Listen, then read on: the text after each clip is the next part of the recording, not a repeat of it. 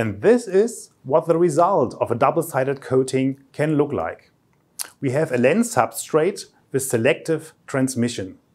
The frontside coating provides the actual bandpass filter. The backside coating improves transmittance and blocking again. My name is Michael Schneider. I'm in sales for precision optical coating systems at von Ardenne. Welcome to my short presentation. I'd like to give you a very brief introduction of our portfolio of precision optical coating systems. Von Ardenne has an expertise of over 60 years in evaporation technology and more than 45 years in sputter technology. Our portfolio covers solutions for very different requirements in terms of multi-layer capability for interference coatings, optical substrate sizes, and productivity. Let's have a closer look. Von Ardenne inline tools are known from large area coating for architectural glass and have their strength in throughput.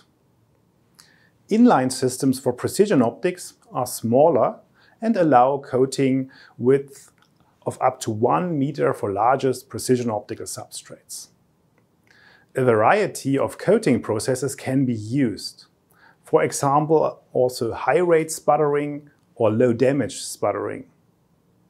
To build a multi-layer stack, the substrates pass or oscillate in front of successive coating sources.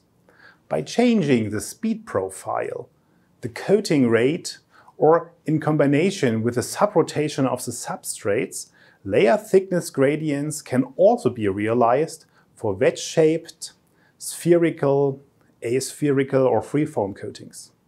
In the drum coater, the substrates are placed on a drum that rotates continuously around a vertical axis. The coating is applied from the side. Due to the continuous rotation of the drum, individual layers can be grown in a very controlled manner, and a very stable sputtering process can be used, which is known under the term meta mode. The layer thickness precision with a drum coater is good, but remains a bit limited by polygon effects. A special feature here, the drum coater offers automated loading and unloading of the substrates. It can also process large substrates of up to 1.5 meters and has a compact footprint. Ion beam sputtering is characterized by very dense and low defect coatings that are deposited in a lower pressure range and with higher particle energy compared to classic magnetron sputtering.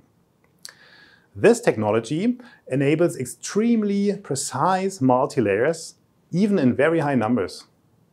Limiting factors are sometimes the high layer stresses generated and the limited productivity of the systems. Within the von Ardenne group, Skier Systems develops and builds ion beam sputtering systems. When it comes to most sophisticated filter stacks, then the OPTA X is a deposition tool of choice. The OPTA X is a magnetron sputtering system with ion assistance based on the principle of a rotary disc. It combines precision optical requirements for maximum layer uniformity, process stability, extreme reproducibility, low defect levels, and productive throughput. Now I would like to give you some more details. This is the OPTA X platform. The round circle is a process chamber with a rotary disc in which all the substrates are fixed. The process chamber is subdivided into process areas, symbolized here as pieces of cake in different colors. The process areas can be flexibly configured or later also converted so that the system can be easily adapted to changing coating requirements. Coating areas and the reactive zone with ion source are spatially separated from each other, which ensures an extremely stable and reproducible coating process. Up to 3 target materials are possible from both sides of the chamber. Tubular cathodes with rotary targets will be used mainly, offering advantages in material utilization. We have an optical monitoring. The loading of substrates is automated. For this purpose, there is a transfer chamber with a robot handling to which one or more load locks can be connected. How does the OPTA X work? We can see a simplified model of the rotary disc with openings in it for fixing the substrates like wafers or lenses. For the deposition of a multi-stack based on alternating oxide layers, for example, with high and low index of refraction, we have 3 process units in a sputter-up arrangement. 2 dual rotary magnetrons with targets for the high and low index materials, and 1 plasma source for the oxidation. Coating and oxidation zones are separate from each other. By opening the shutters and the continuous rotation of the disc, the single layer grows up. In our example, the high index layer given in green color on the left in the substrate side view. The endpoint and closing of the shutters is controlled by optical monitoring.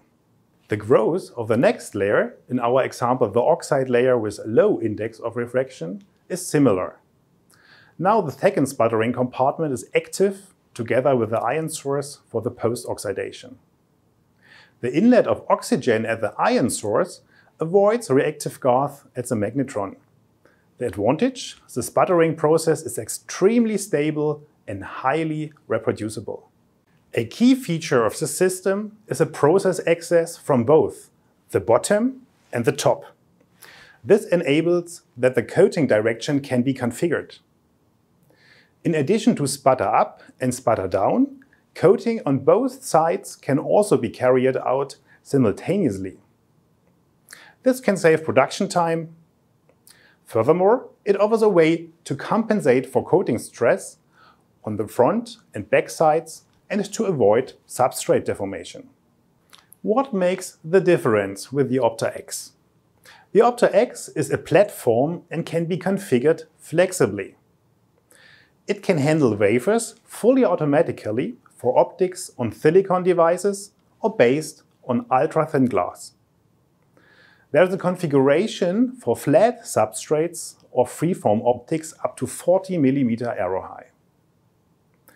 And in particular, the OPTA X can also handle very heavy substrates with a weight of up to 10 kilograms.